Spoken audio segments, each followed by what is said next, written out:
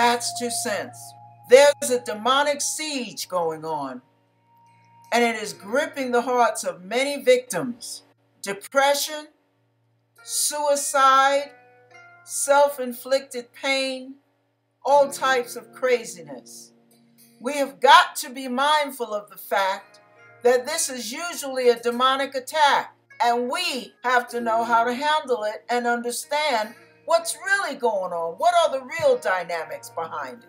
Andrea and I discuss this problem, and I want you to listen. Watch your children. Watch your family members and friends. If they're acting a little off, a little weird, be mindful. You don't have to allow it to happen if you're in a position where you can stop it. When somebody's like really depressed, all they're thinking about is themselves. That's right. So their thoughts are only inward. Yep. About what they don't have, about what they don't look like, about how people perceive them, about how nobody likes them. You know, it's just about them. And studies have shown that one of the best things that you can do for someone who's depressed is not sit them down on the couch so they can talk all day about themselves, but get them out serving other people. Bring them to a soup kitchen or a homeless shelter. That literally drastically can improve someone's mood.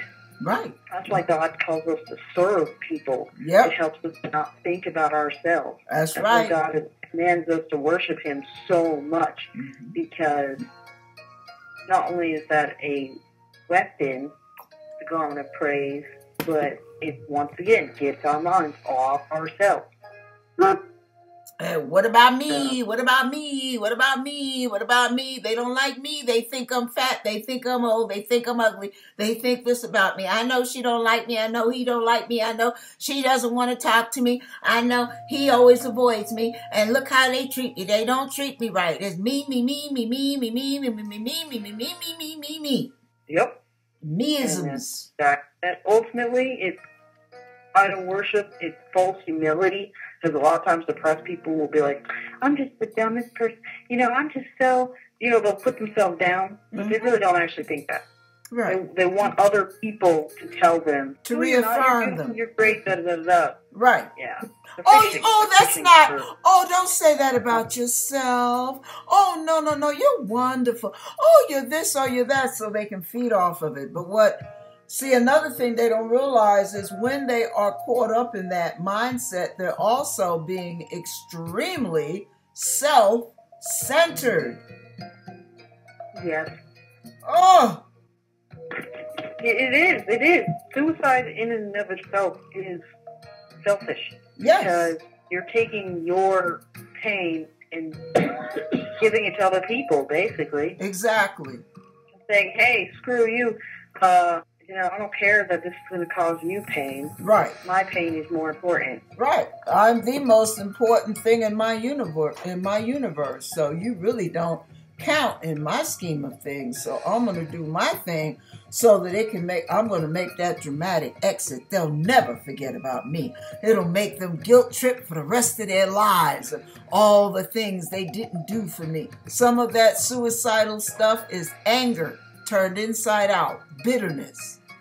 Yeah, I heard a guy today watching a documentary. He's saying, I fantasize a lot about driving back to my old hometown, getting a shotgun, killing my parents, and then killing myself by driving into the river, like taking their Mustang and driving into the river.